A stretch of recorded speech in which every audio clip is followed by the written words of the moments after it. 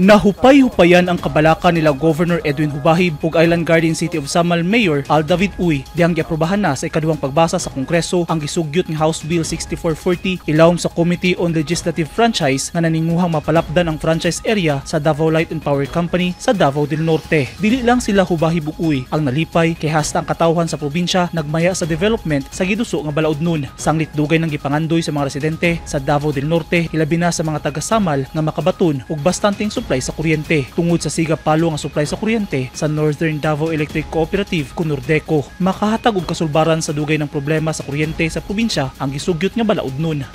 Although nga naapay mga provision nga ginapix pero gi-approve na nila nga ang franchise sa DLPC mag-expand ang ilahang services sa District 1 sa Davao del Norte including Island Garden City of Samal. Sa gipagawas nga ruling sa Supreme Court, wala matudpay constitutional rights o katungod ang mga cooperative nga i-monopolize ang ilang franchise areas.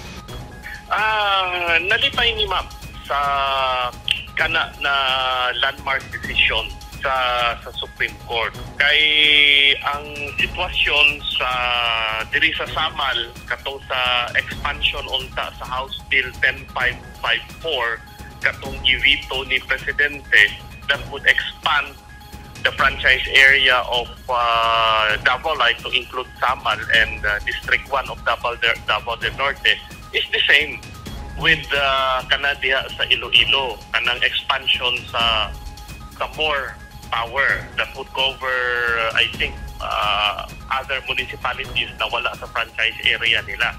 So, nalipay ni sa desisyon kay napingala yun ni ato ma'am why more was approved and the case of here in Samal and District 1 of Davao del Norte was vetoed.